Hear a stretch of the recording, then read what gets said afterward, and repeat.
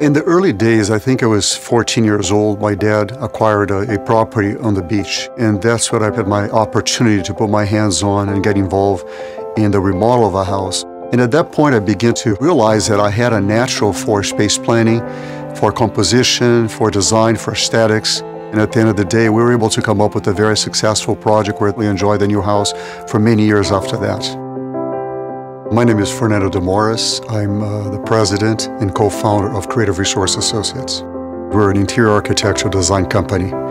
We design hospitality to high-end residential work.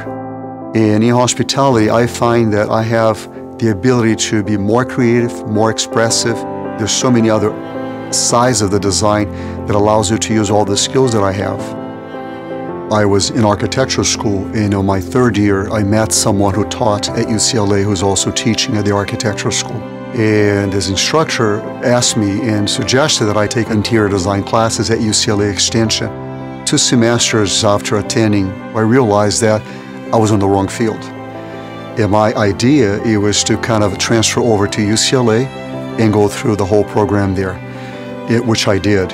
And I've been an interior designer for 32 years now. Soon after my graduation, I was asked to teach, and I have been doing that since. It's something that I have an amazing passion. I love to work with students. I'm able to give back the greatness that I learned through the teachers that I had and the mentors that I had through UCLA. In the interior design architectural program, there's over 30 so classes required. But my class is the culminating class that puts it all together. So it's a rigorous class. It takes a lot of hands-on. I'm personally involved with each student, provide them feedback, critiques. I encourage them, I guide them to be able to finalize their project. UCLA provides a very successful opening to students that are trying to get their first positions in work. And as I see today, a lot of the students that I taught are now competing with me in the market. And I run into them, we laugh, we joke, and I'm happy to see that they have the skills to be out there against me.